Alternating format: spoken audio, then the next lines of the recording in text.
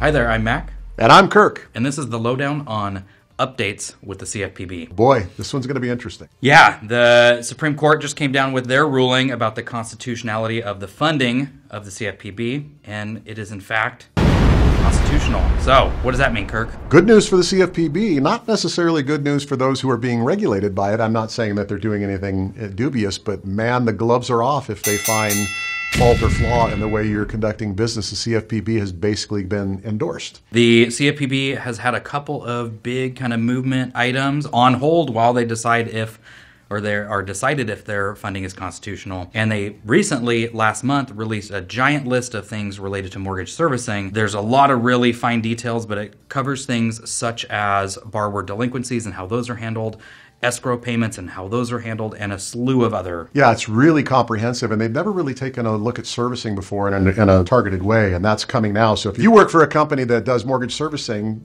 be prepared, because there's probably going to be some inquiries headed your way. It's no secret. It is an election year this year.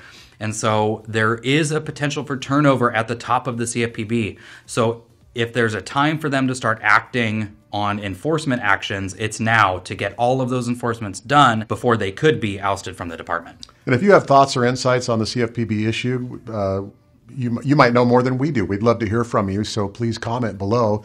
And for more information like this or any other topics, please see us on knowledgecoopplus.com.